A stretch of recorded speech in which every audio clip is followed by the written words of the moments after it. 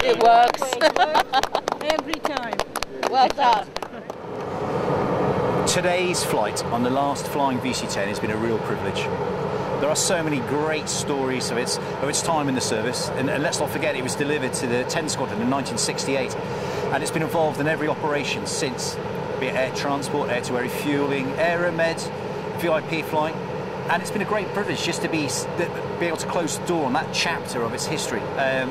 Full of pride, very privileged, and I'm delighted that I've been part of it. Today's been a very special day for our crew because we've just arrived here at Bruntingthorpe from the final flight of the VC10. Weather wasn't so great today, but it didn't stop us getting here eventually, and it's a very special but also very sad day. VC10's been flying 51 years now, with 47 in military service, and we've all got a very kind of soft spot in our hearts for her. She's not like many modern aircraft. She's kind of got a character and a soul to her, and so we'll all very much miss her, but time's come, and time to move on to something new in the Voyager. I first came to Brize Norton in 1990.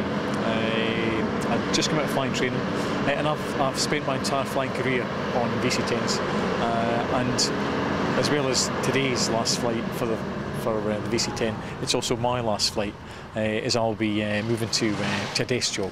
So very emotional day, and a wonderful, wonderful platform, and very nostalgic to sort of end your flying career on what is the world record holder for Brize Norton to Perth as well. Quite a unique platform.